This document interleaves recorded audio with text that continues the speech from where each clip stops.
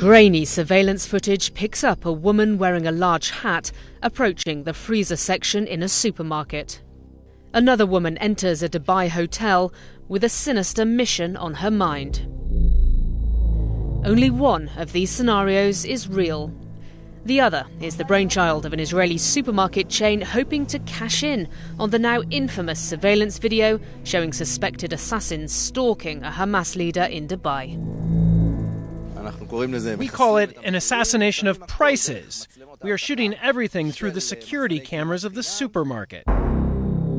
A spoof of security camera footage from the Dubai hotel where Mahmoud al-Mabhouh was assassinated in January would not be complete without the men in tennis gear. Just as the Dubai footage showed the alleged assassins following Mabhouh to check on his room number, this actor, sporting tennis gear and a racket over his shoulder, picks up what appears to be frozen peas. As Dubai police blame Israel's intelligence agency Mossad and call for the arrest of Israel's Prime Minister, Israel's marketing minds are having a field day with what is for many a very serious issue. The objective is to get sales from excellent prices, as well as to put a smile on the customer's face. I hope they will also start buying our products in Dubai.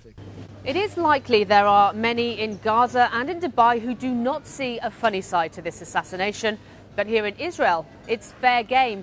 During the recent Jewish holiday of Purim, where people traditionally dress up, one of the most popular costumes of choice, tennis gear. Paula Hancock's CNN, Bet Shemesh near Jerusalem.